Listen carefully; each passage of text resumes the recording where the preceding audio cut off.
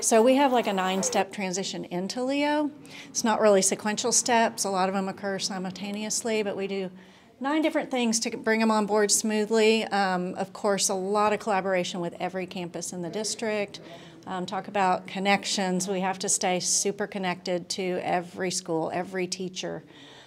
So we have a transition counselor. She's a social worker, but she serves as transition counselor. And then our regular counselor.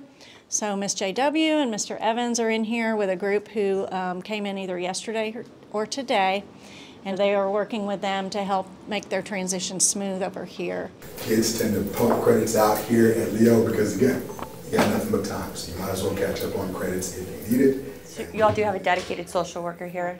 We do have a social worker. Her position is actually titled transition counselor, but she does kind of a dual role with social work as well. So important. Yeah. So important right now to have that type of position on this campus. Yes. Yeah.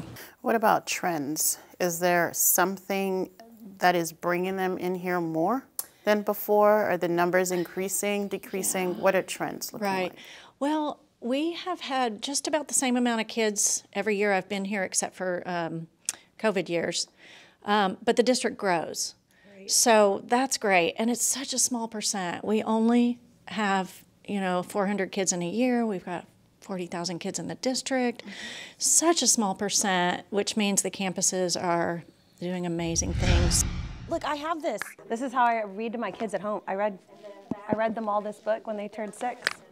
So I have a question about this space. Do y'all utilize it like a library? Yes. Can you tell me about this? Yes. So it is the first thing we bring them to when they arrive so that they know they're going to be a reader when they're at Leo.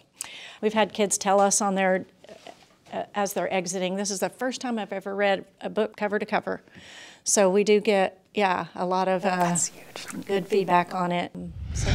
So we are going to go into room 1 in just a minute down the hall, where we have a teacher, Mr. Henson, who teaches, he's certified in math and science, middle and high school, and he's responsible for 33 courses, but he only directly teaches 13. Wow. That's how we all are around here. He'll have a small group with kids in different courses in front of him, and he'll switch between those high-level math courses from kid to kid and be able to help every kid in each one of those courses at the same time.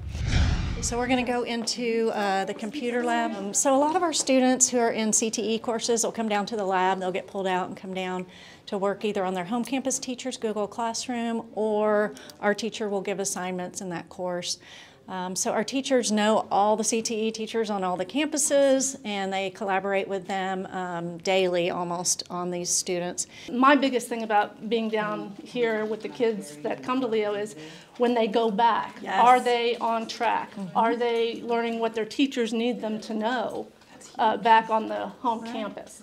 Because I don't want to send them back doing something I gave them, and then they're not tested over that at all, and they didn't learn anything that their teacher wanted them to learn. So we don't want that to happen. So keeping it with their teachers the best thing. We were in another classroom where we were talking about credit recovery, and they said you should take advantage of that opportunity. Are the students taking advantage of that opportunity to credit recovery? What do you see? It's funny you say that.